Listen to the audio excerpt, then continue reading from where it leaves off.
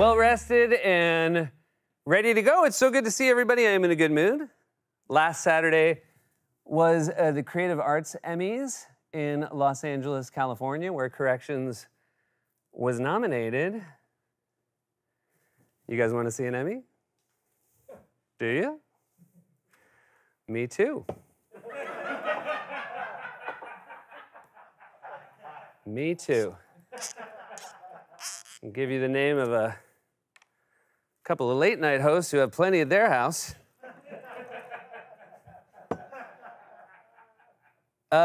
Me and Shoemaker went, and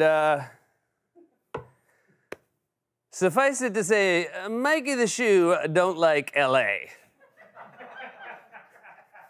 He lands in a bad mood, complains the whole time. Says stuff like, if I want a green juice, I'll drink it from a jar of Clausen's. So it's like, it starts bad and it just gets worse because Donna from Wardrobe, we decided sort of last minute to go, and we were off all month and our tuxes were here, and so we wrote Donna from Wardrobe, very kindly put together a box, a garment box, and sent it to us at our hotel. So anyway, I'm getting ready for the Emmys, and Mikey the Shoe calls up, and he goes, I think she sent 2 of your shirts. He goes, how'd you say it? Mine don't fit so good? So he comes up to my room, and based on the fit, I don't think it was one of my shirts. It was maybe one of Frisbee's shirts. It was not even close, and he's going like, maybe I'll wear it backwards like a smock. I'm like, what? So he goes, I got one, though don't worry, I got one in my room, but it's blue. So we go to the Emmys, and Mikey the Shoe's in a tuxedo with just a blue shirt, which he keeps saying is Bronx formal. If it's good enough for Danny Aiello. Anyway, look, I know they voted ahead of time and it had been decided that we had not won when we showed up, but I think if they'd seen Mikey the Shoe in his blue shirt and we were the winner, they would have just crossed it off. Eminem was a big winner that night. The Super Bowl halftime show, deservedly, was fantastic. Won an Emmy. And we mentioned that in a monologue this week that with the Emmy that Eminem won, he now only needs a Tony for the EGOT. We joked that you should keep an eye out for him in Dear Evan Hansen. Now, more than one Broadway aficionado amongst you pointed out that show is no longer Tony eligible. So in order for Eminem to win a Tony for that show, he would either have to be in a revival or, bear with me, a new show called Dear Evan, Stanson. Here's the idea. It's an alternate take on the Stan saga, where Stan dies, but his girlfriend lives and then has the baby, and she names the baby Evan, and it's a story about Eminem befriending young Evan because he feels bad that he never wrote back his now dead dad. I don't have time to write this. That's an idea for whoever wants it. I am so behind the 8-ball in Cicada Cicada right now. It's going way too slowly, and I'm racing against the clock because if the Mets win the World Series this year, I'm because that is my whole third act. And if you're surprised that it's a 3-act play, it's actually 4. But the 4th act is just a Q&A. With pre-vetted questions. We also mentioned a news story about images of the Titanic. The highest resolution photos ever were taken of the Titanic wreckage. And we said, but now the bad news, no survivors. And you guys, a bunch of you said there were, of course, survivors from the Titanic. We knew that. Our joke was based on the fact that you go down there now and find a survivor. Which brings up an interesting ethical question. If you did find one, let's say a 110-year-old person who somehow, I don't know, there's an air pocket in the galley, boat kitchen, and Maybe the salt water has helped preserve them. But they're, you know, robust, happy, I don't know, 110-year-old person. Do you bring them up? Or at this point, would it just be too jarring? I don't know. Speaking of the ocean, oh, son of a gun, we'll save that one. Shoemaker, next week, during corrections, just yell out, speaking of the ocean. I quoted a Bob Dylan lyric in our last correction as his famous song, "It's Not Me, Lady." A bunch of you, the ones who recognize jokes the best, said the line is actually, "It ain't me, babe."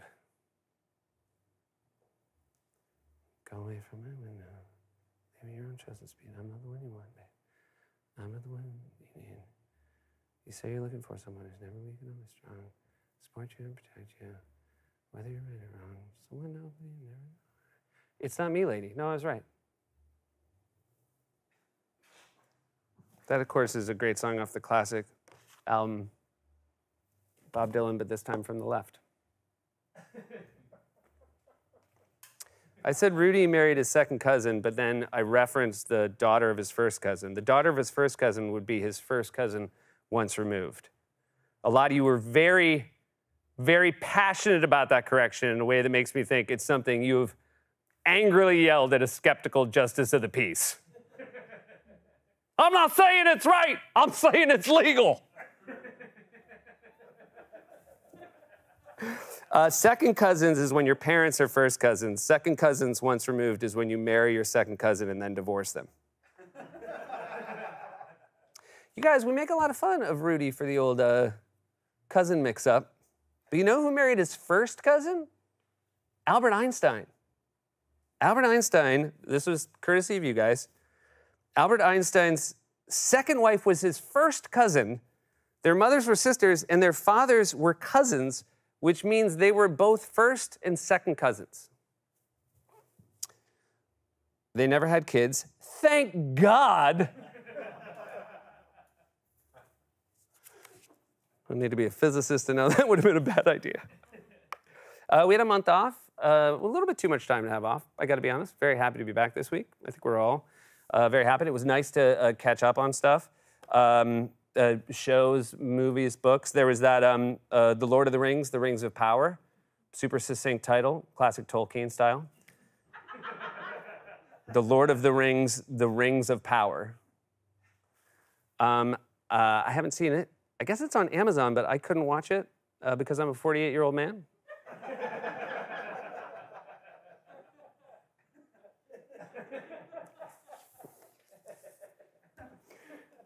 Mugs!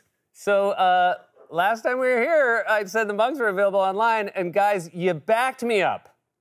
The mugs were a hit. The mugs on the first day sold out, I think, both due to your enthusiasm and maybe the doubtful nature of those in the NBC store who ordered the first set of mugs. But this is true. It really did, all jokes aside, it went great. It is the best-selling mug on the NBC.com store ever. That's a true thing. The worst selling is Chicago mug.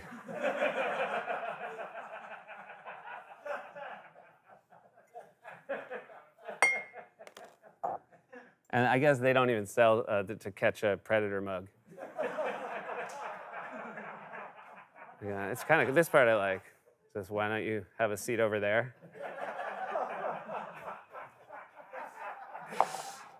And this, but I'm worried because I guess this one's available soon with a Keith Morrison drinking a mug with a picture of Keith Morrison drinking mug.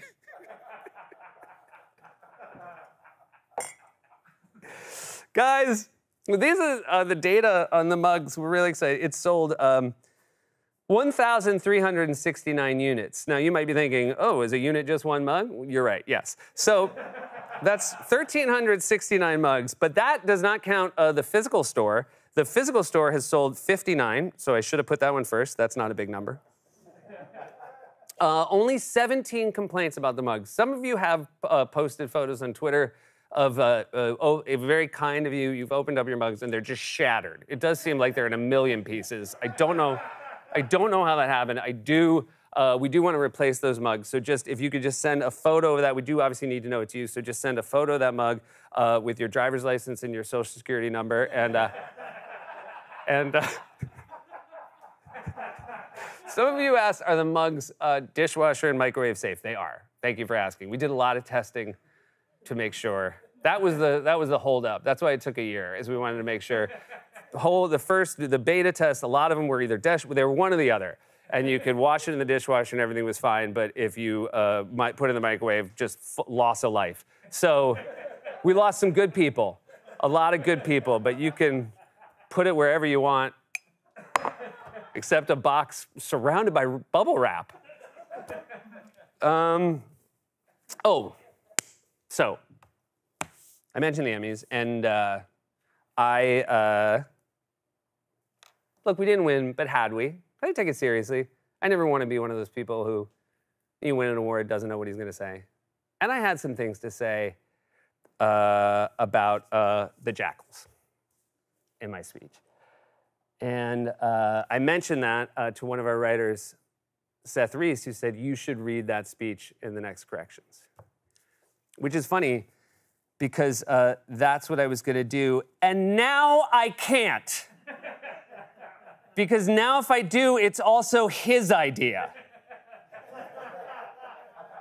And next time I'll see him, I'll be like, pretty good. This isn't for you. Get your hands off it. This is mine. You don't see me trying to jump onto, what is he?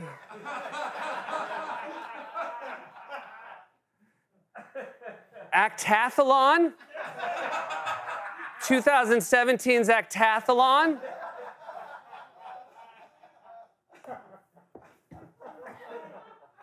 Now, in Reese's defense, I want to be sincere for a moment. He has been very busy. He wrote a major motion picture. It's got a trailer and everything. The trailer looks fantastic. It's called The Menu. Ray Fiennes, Anya Taylor-Joy, Nicholas Hoult, Hong Chow, Janet McTeer. Trailer's fantastic. It is premiering this weekend at TIFF, the Toronto International Film Festival, and we are genuinely so proud of him. He's a great writer, and it never stops being cool when people who work here go on and succeed somewhere else. I should note, he co-wrote it with Will Tracy, who I haven't met, but who I assume has the patience of Job.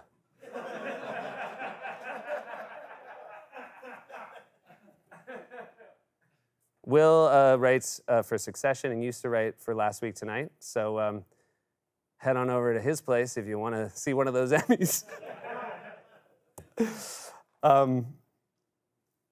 Reese is very excited. And he said, it was cool. He left. He went down. He was on set. He said he got to be really good friends with the cast. Although I have my doubts because he keeps saying Ralph Fiennes.